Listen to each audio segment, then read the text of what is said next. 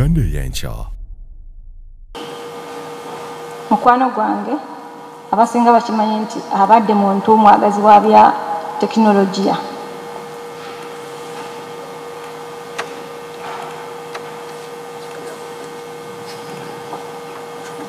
Mu bintu nga kyenategeerako emabegako nangamba nti kwe kubadde okunkuuma ebyempuliziganya byange byonna byabanga bitaping ne emails zange zonna zabanga ntaping.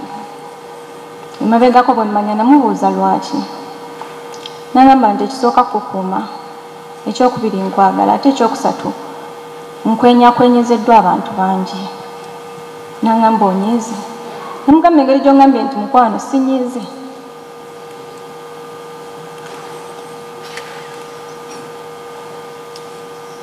Era nemubuuza nti olina kye wali osanze okunfunamu enkinira. Nangamba nedda, ensonga lwaki nkusindika ku lugendo lw'e Uganda. Ebyawano nga tumaze okubitereeza, njagala ogende Uganda okyuse ebintu byange byonna.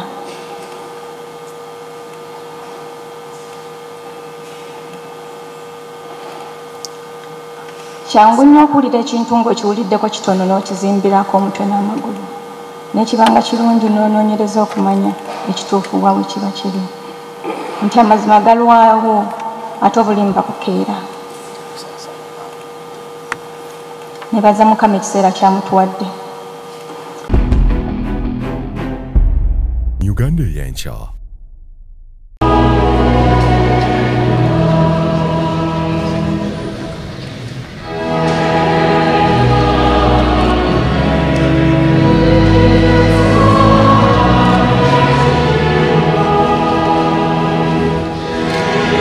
Mukama mulungi ekiseera kyonna.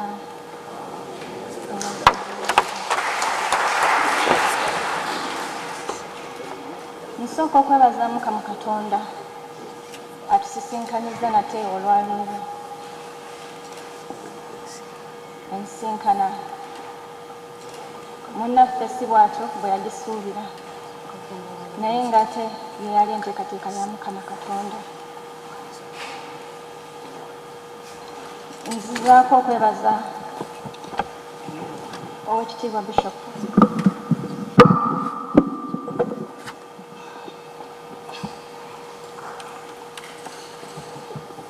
Ssebo toyanziza nti obudde ebiseera tubadde tubikyusakyusa, naye olw'okubeera nti tubadde mu nteekateeka nga ziwanvuwa. Nebaza gavumenti ya Australia wamu ne bannansi ba Australia nti Uganda omwana ono mwamuzaala naye ate ne bamwadoputinga ne bamwagala nnyo, era Mukama n'amukozesa ebikuuno eby'empisa. Nebaza gavumenti ya Uganda olw'okutukkiriza okukomyawo omubiri gwa mukwano gwaffe, ng'omwo nebalizaamu balamu bange abakoze omulimu ogw'ekitiibwa, abalwanyi nange okulaba nti bisoboka.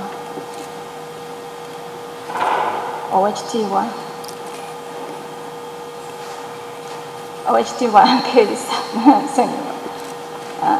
Ankoboogera, Madam Rachel n'abalala bonna abalwanyi, muwala wange Irene, bannange mwebale nnyo, mwebalire ddala.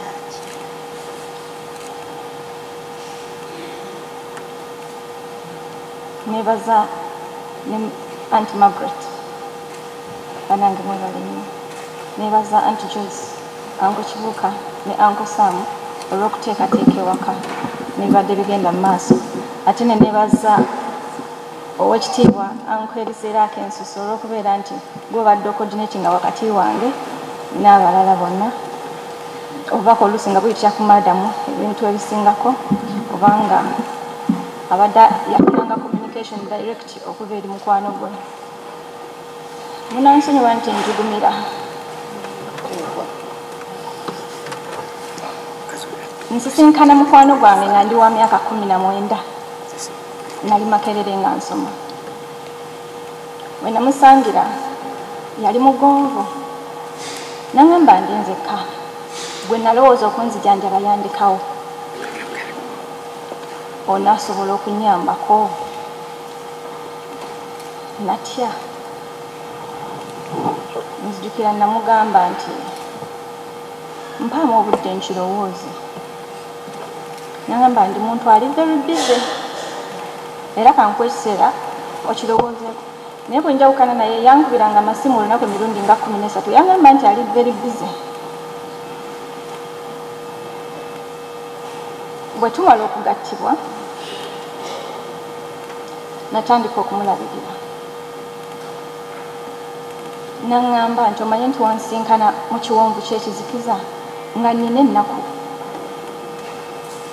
nga ndi bwomu nali ntya okufiira mu nnyumba obwomu okutya sikutya okufa sikutya naye nti okufa nga ndi nzekka Mukama amaze kumunzijululako ne mmanya ekigendererwa kyange kyali kiki mu bulamu bwe bwe mufumbirwa nali sinamala bachelors yange nali nkyasoma naye kyasooka okuŋŋamba nti sooka opozinga osooka onzaalireyo ku baana ne mugamba naye wasuubiza maama nti nina kusooka kusoma n'aŋŋamba nti nze sigala kudda mu maaso ga maama kumutunuulira naye kati gojja mugamba nti oyagadde kusooka kukola ki kuzaala ne tunoonya omwana emyaka 3 nga Mukama tannakkiriza kubanga ndowooza olwa pressure nafunanga embuto nga bwe zikola ki bwe zivaamu nfuna olw'abalongo asanyuka nnyo nnyo nyangamba newaffe nno tetulina nnyo lwaki balongo ne mugambe waffe gye bali naye Mukama nalo n'alugjamu bwe yalugjamu ne tugenda ku nkola endala Mukama n'atuwa Kabiite nzijukira bwe yajja n'amanya g'okutuuma Kabiite mu ddwaliro yaŋŋamba nti mulondedde Nantumbwe naye teyambuulira lwaki yali amulondedde Nantumbwe naye Kabiite omulongo kasoole kuba yasoosa magulu era saasobola muzaala bansalamu musale kati bwe mwana yaŋŋamba naye ate baŋŋambye tulina mutuuma linnya lya Kirongo ne mugamba ani agambye n'aŋŋamba nnoonyereza kati nampa amanya g'abalongo ne mugamba nze nga saagala byatuuma mulongo kati n'aŋŋamba oba tumutuuma Nalumu ne mugamba tugende n'eri namutuuma Nalumu n'aŋŋamba gwe osobola okunoonya eryaki ery'eddiini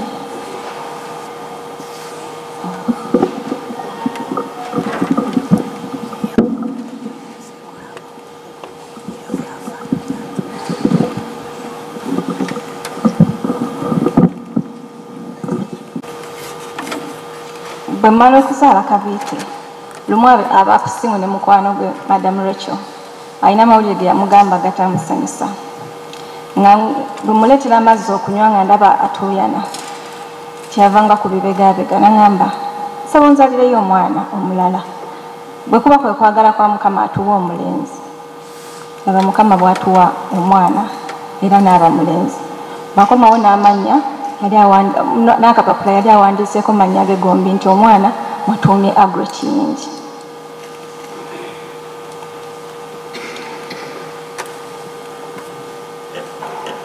weewaawo nga namusanga alina obuyinike naye bebi afudde musanyufu okuva lwe nakwata omukono gwe saaguta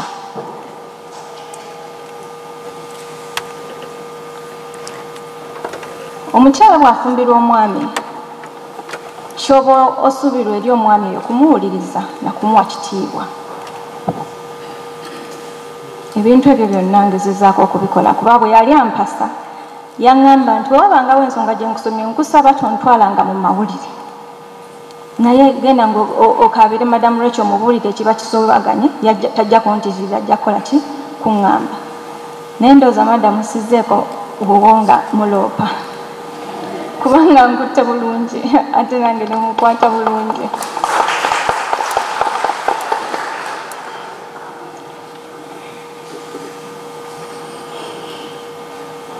mukwano gwange abasinga bakimanyi nti abadde muntu mwagazi wa bya tekinologiya.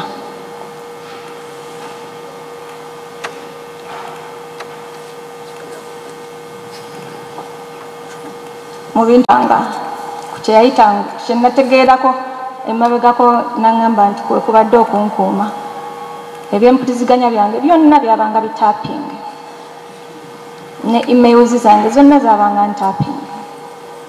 Emabegako bwe mmanya namubuuza lwaki, n'aŋŋamba nti ekisooka kukuuma, ekyokubiri nkwagala, ate ekyokusatu nkwenyakwenyezeddwa abantu bangi. N'aŋŋamba onyiize? Namugamba engeri gy'ongambye nti mukwano sinyiize.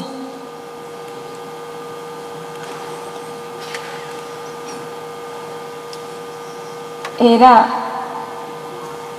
ne mubuuza nti olina kye wali osanze okunfunamu enkinyiro. N'aŋŋamba nedda, ensonga lwaki nkusindika ku lugendo lw'e Uganda. Ebyawano nga tumaze obitereeza, njagala ogende Uganda okyuse ebintu byange byonna.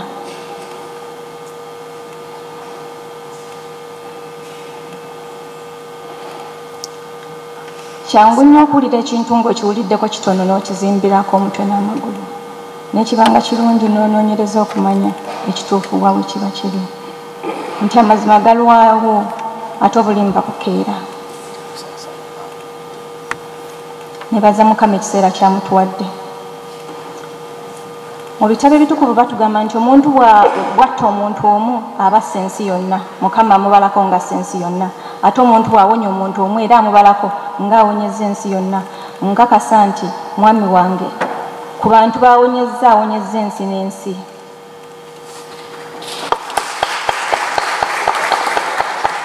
Ddala mu mutima gwe mubadde mujjuddemu okwagala. Omwami oyo nga bw'aba akwagadde akwagala.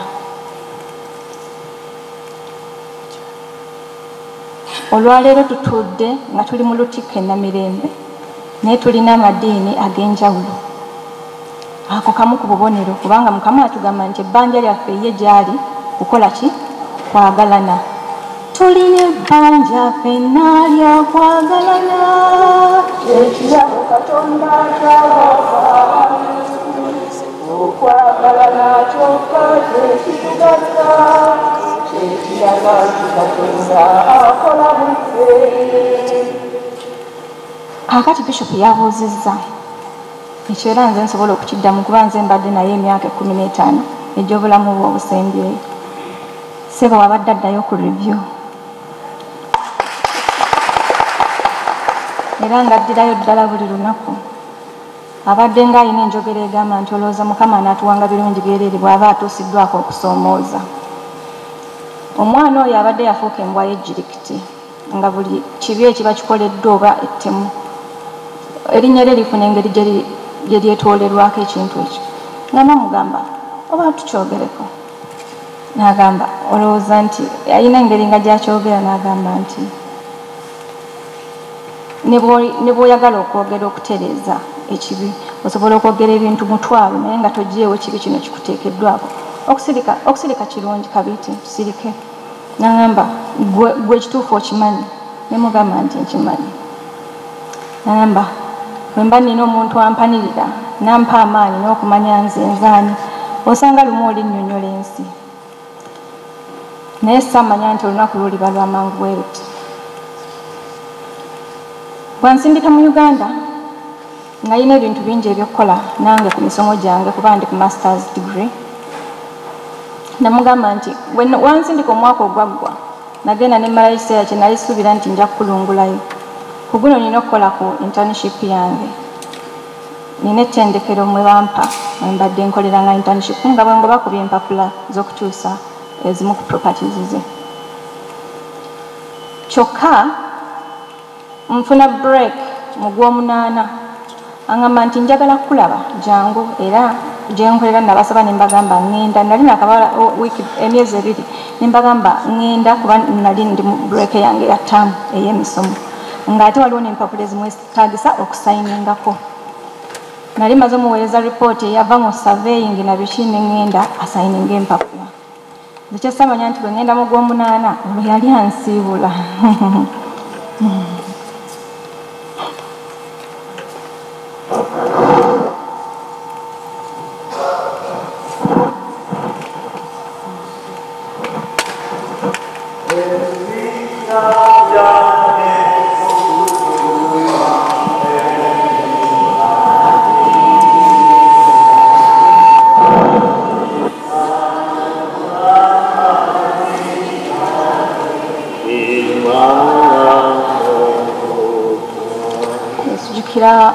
emusanga yali musanyufu ng'obwedda ansanyukira n'abaana nembebaza okumulabirira nangamba nedda ffenna twerabirira Aggrey bw'akola kino Kabite n'akola kiri kati yaŋŋamba nti oba bw'ogendeddeyo nabo Aggrey n'agaana n'agamba nsigala wano kuba waliwo wifi Uganda teri wifi Kabite n'amugamba nti ate ani anaakuwa eddagala lye lya sukaali nange nsigala Kabite abadde nga muyita maama nti muye alabamu bukarakita bwa maama wo butonotono ekiro mukama kyamuyita twali ku ssimu nga Kabite yakubye essimu bali ku vidiyo ye yali avuga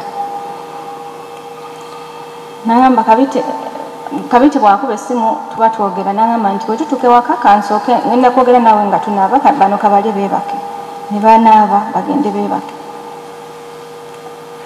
yaddamu nankubira nagamba nti omanyi kansooke naabe nkukubire nga ndya nomali bwe yabanga afuna sipa yateekangawo essimu n'akuba ku vidiyo call n'anaaba nga tunyumya kolo yangamba kansooke naabe tunayogera nga ndya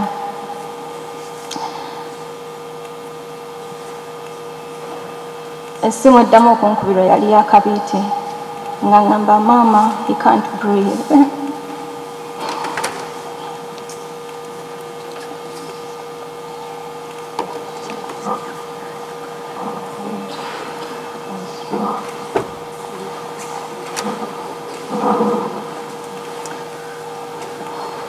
emugamba ayita ambulance n'ayita ne baneighbors poliisi netuuka ekifo ne kiyisibwako nga crime scene bangamba tugenda kuweereza olupapulo tuwe signature tutandike okunoonyereza olwo nga babingamba simanyi nti bamaze okuteeka mu kompyuta ne balaba profile ye government ya Australia gye yali yateeka mu system nti he's under Australian government protection bamutwala mu forensic coroner center gye yamala ennaku 10 nga bakyamwekebejja ne bakola ne investigations mu basawo be ababadde bamujjanjaba ne bankubira nga ogendayo okumulaba naye omulundi gwasooka tebanzikiriza musemberera namulabira mu ndabirwamu ne bagamba tetwagala kintu kyonna kisobola kwonoona investigations zaffe oluvannyuma lw'ennaku 10 bampita ne bangamba osobola okumunona cause of death emaze okukakasibwa mukama yali atusiza ekiseera kye nga mukitukyeko tubadde tumwagala nnyo naye ate ye eyamutwala abadde asinga okumwetaaga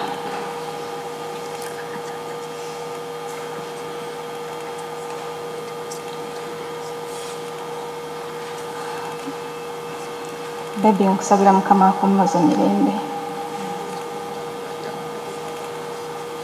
eddiini gye nsoma eŋŋamba nti bw'oba obadde n'akakuku konna ku mutima eri munno omusonyiwa nga tannaziikibwa naate kati gwe simanyi obadde n'akakuku gye ndi kuba tosasobola kuŋŋamba naye olwo endabika gye nakulabyemu n'ebyo bulijjo by'okola n'omulimu gwe wantumako okukola wano kitegeeza nti obadde musanyufu gye ndi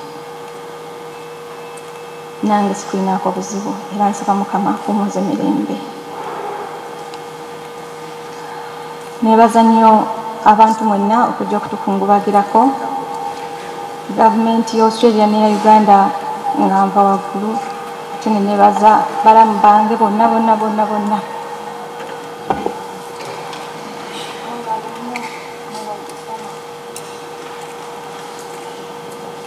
enteekateeka ezo zetugenda maaso nga tukola okuteekateeka omugalamiza madamu nkwebaza okubeera mukwano gwe nkwebaza okubeera okutuwa okutakooye kuwulira nga nnyonnyola kuno nakuli mwebale nnyo mwebalire ddala ebbanga ery'ennaku 3 muzizo zetumaze mbadde seebaka tulo ngankirisa atera okunkubirako ne madamu ne baŋŋamba weebake wetaaga okwebaka nga sobola kwebaka nga mmanyi ali mu fridge abadde atya obunyogovu nga ne mu musana akugamba nyongera bulangiti ku bigere kati mbadde nga nfumiitiriza obunyogovu bwalimu nga sobola kukola ki kwebaka kyokka nentegeera obuvunaanyizibwa Mukama bw'abadde yateeka ku mikono gyange nga ndi omu ku mawanga naye nga nina okudduka okulaba nti ntegeka kino nakiri ekiro mba ntunula n'enkaaba emisana mba ndi mu kwetawula kutegeka kukomyawo bebi waka kubanga kyeyali yeetaaga nga nkimanyi sikikola sigenda nange kukola ki kuwummula kubanga waliwo premier yaŋŋamba nti sobola okumuwa ekifo wasobola okwebaka omuleke wano ne mugamba si kyeyayagala kyokera ndowooza gwe nkomyeko okubeera nti omuntu antikka omugugu bwe gutya kubanga munene nembeera nga nina okuorganizinga saavisi yeeri ne viewings ez'enjawulo ezibadde zigibwa abantu abali private babadde akolako Mukama mulungi ekiseera kyonna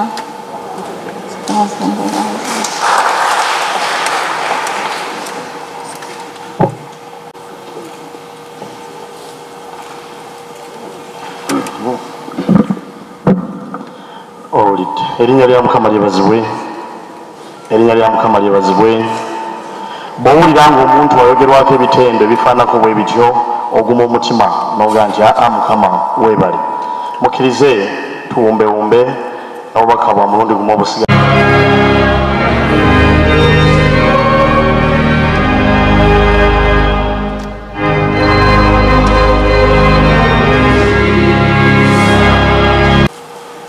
bannaddiini bonna abaliwo maama namwandu awamu n'abaana ssebo owekitiibwa Nelson Mugenyi tulinawo omulangira Daudi Goroba ali wakati muffe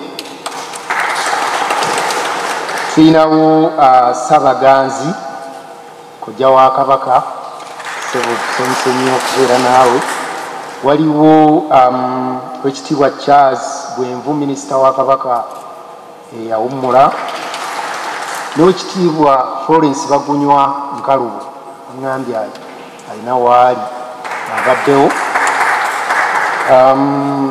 omukungu Frederick Lukabwe Kisiriko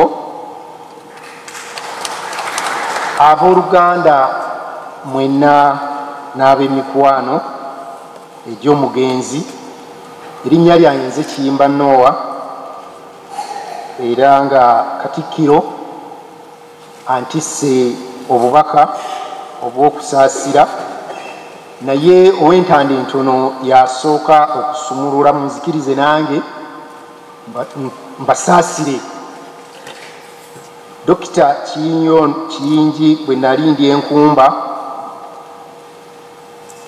yatuwa kompyuta ze nasomerako mu ssettendekero enkumba n'olwekyo obaolyawo bingi bye mmanyi mu tekinologiya omugenzi ono ayinako etofaayi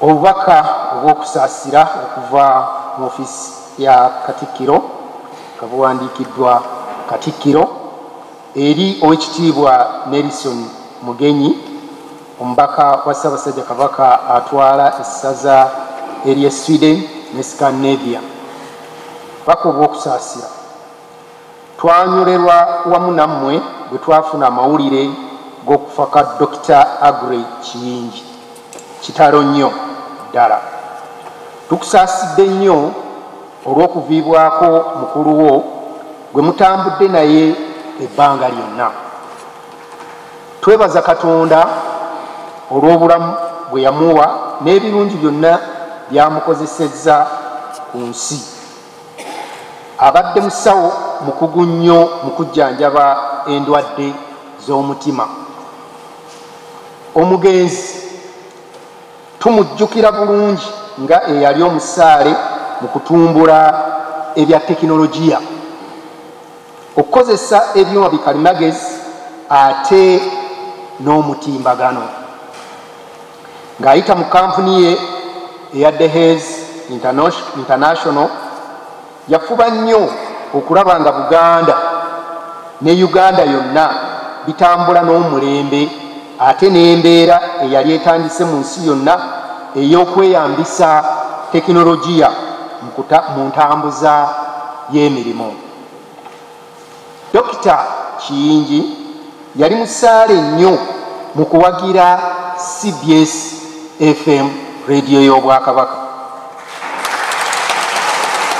era yawagiranga n'enteekateeka za Ssaabasajja Kabaka, era yawa Obwakabaka ebyuma bikalimagezi ebiwerako okusobola okuyamba mu ntambuza y'emirimu. Kyokka ekikulu mu byonna yayagala nnyo enkulaakulana ya Buganda. Tugenda kumusaalirwa nnyo. Tusaasidde nnyo omukungu Frederick Lukabwe Kisiriko akulira ekibiina ky'olulimi Oluganda mu Bwakabaka bwa Buganda olw'okuviibwako muganda we. Ntuusa okusaasira okuvudde mu gavumenti ya Ssaabasajja Kabaka okwange n'ab'omu maka gange eri nnamwandu Mariam Nakayiira bamulekwa ab'Oluganda n'ab'emikwano olw'okufa kw'omuntu ono abadde ow'omugaso ennyo.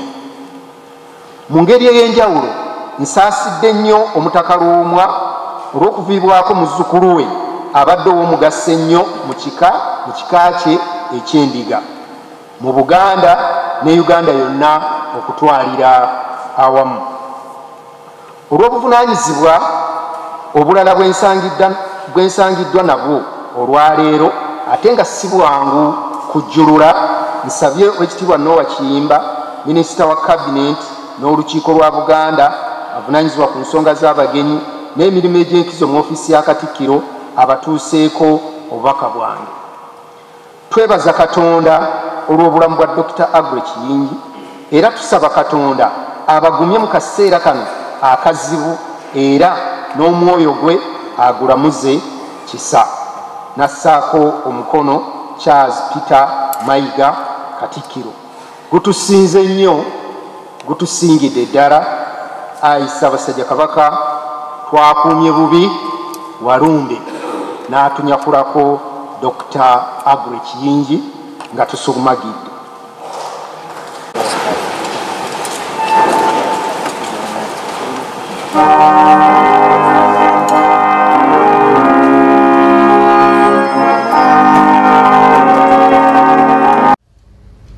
Bannayuganda bannange mwenna mbalamusiza nnyo. Mu nnaku zino ez'akayita mubadde muwulira ebigambo bingi ebijweteke era ebiteekeddwawo okwonoona erinnya lyange n'okugezaako okuyimiriza enkyukakyuka ze twagala okuleeta nga tujjako Mr. Museveni mu kalulu ak'omwaka ogujja. Gavumenti ekoze ekisoboka era ekutta abantu bangi, kati abamu bali mu makomera nga bataddeko ebisangosango era n'okwogera ebintu bingi ku linnya lyange. Kyokka njagala okuddamu ebitonotono ku kino era mbategeeze bwe nti siragirangako muntu yenna kugenda kutta bakulembeze b'Abasiraamu. Siwangayo ssente eri omuntu yenna ne mulagira agende akozese ssente ezo okutta abakulembeze b'Abasiraamu. Sirina nkolagana yonna n'ekibiina ekya ADF era siwangayo ssente zonna okuwagira ekibiina kya ADF. Sikolangayo kikola kyonna kya butujju. Sitandikangawo era simanyi kibiina kye bayita Federal Alliance ekyabatujju gavumenti kyetuteekako. Tetulina nkolagana yonna nakyo era sikimanyi era sikitandikangako era sikiwangako ssente n'emu. Sibeerangako mu bikola bya butujju. Kakati mwenna ndowooza mbadde muwulira nti ngenda kwesimbawo omwaka ogujja okujjako Mr. Museveni kati njagala mbakakase mu lwatu nti ye ngenda kwesimbawo kuba president omwaka ogujja okuvuganya n'okujjako Mr. Museveni. Kino mbadde n'abantu bange bangi era nga bakyeyongera abakoze omulimu gwa kakuyege mu ggwanga lyonna ogenda nga babunya enjiri eno. Bakikoze muntu ku muntu na kugaba bucards obw'ekibiina kyaffe. Tewali tteeka lyonna libamenye mu ggwanga. Era babadde bakola ekintu ekikkirizibwa amateeka ne ssemateeka wa Uganda. Kyokka gavumenti ekankanye olw'obuwagizi obungi ennyo mu ggwanga lyonna. Abantu bano bakubiddwa, bangi basibiddwa, ne batulugunyizibwa era n'abamu battiddwa.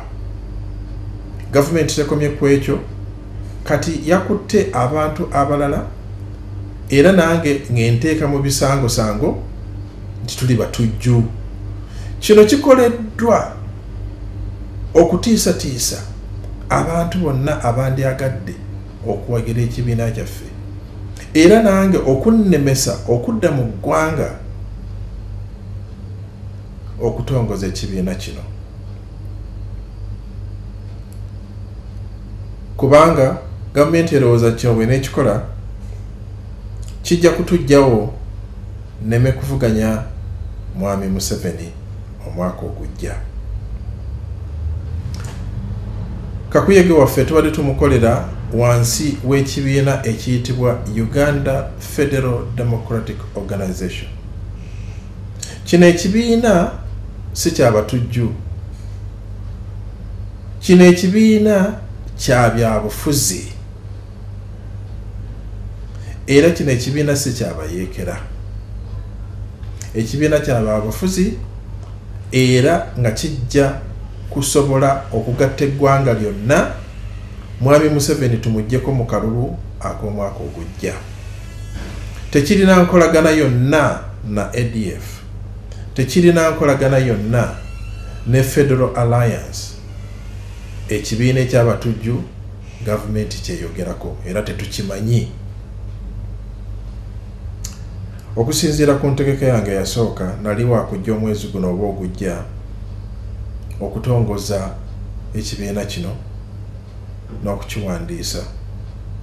Kyokka gavumenti ekoze kyonna ekisoboka n'okutuuka n'okuteekawo emisango nga bagezaako okunziyiza okudda mu ggwanga okutongoza ekibiina kino.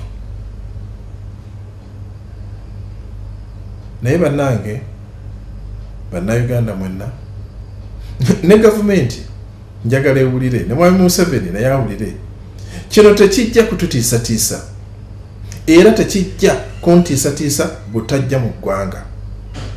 Tujja kugenda mu maaso n'okukola kakuyege era mbakakasa nti nze neewaddeyo okuvuganya Mwami Museveni ekijja kijje tube nga tumuggyamu mu bufuzi nga tuyita mu kalulu omwaka ogujja. Tetujja kutya era tujja kugenda mu maaso. Bannayuganda mulina okweddiza eddembe lyammwe n'eggwanga lyammwe nga mukuba akalulu okuggyako Mr. Museveni. Era kino kisobokera ddala era tujja kukikola. Bannange mwenna njagala okusembayo nga nsaasira abafiiriddwa. Kitalo nnyo. Kyokka temuggwaamu maanyi. Singa ffenna tubeera wamu, enkyukakyuka ejja kujja mu ggwanga. Katonda azze emirembe era abantu baddemu okukyakalira mu ggwanga lyabwe. Mukama abeere nammwe. Nenyongera okujjukiza nti gwe eyeetaaga of course abagenda okusiigira langi mu ggwanga Uganda, ali mu kibuga Kampala, ali eweerwa eggwanga nenga business zo zikolera mu ggwanga Uganda, osobola okwekwata banafa ba Ebenezer Painters basanga mu kibuga Kampala era basobola okubeera nga basiiga ekizimbe ky'olangi okwetolera eggwanga Uganda wonna. Ojja kubeera nga owuliziganya n'omukulu Lule Joseph ku namba z'essimu ezo okubeera nga mukwatagana bulungi nnyo asiga ekizimbe kyo langi egenda okusikiriza buli muntu ekuweesa ekitiibwa ekizimbe kikuweesa ekitiibwa olwa appearance saako n'okuwa look oba face ekizimbe kye kigenda okuteeka bizinensi yo ku mutindo ogw'ensi yonna beba Ebenezer Painters. Brand Pro Property Services Uganda Limited omukulu Ivan yantegeezezza nti mu abali e Dubai, yes, estate sales zolaba butereevu nnyo ziri available osobola okubeera nga naawe alinamu ku ssente oba ng'oyagala lyeso ogenda maaso okukolera emirimu gyo eweeru w'eggwanga naye mu Dubai n'ensi endala nga UK, USA saako ne India sofa osobola okubeera nga ofuna ennyumba yes saako n'ebintu ebigwa mu kkowe erya real estate mu ggwanga Uganda osobola ofuna ploti oba ettaka wonaakolera emirimu gyo business oba okulima oba okulunda n'ebirala byonna era ojja kubeera nga obeekwata Brand Property Services Uganda Limited na buli kimu ekyekuusa ku nsonga ez'ettaka ojja kubeera nga obeekwata weetaaga musaveya weetaaga ki buli kalonda yenna agwa mu kowe erya real estate ojja kubeera nga beekwata Brand Property Services Uganda Limited. Uganda y'enkya.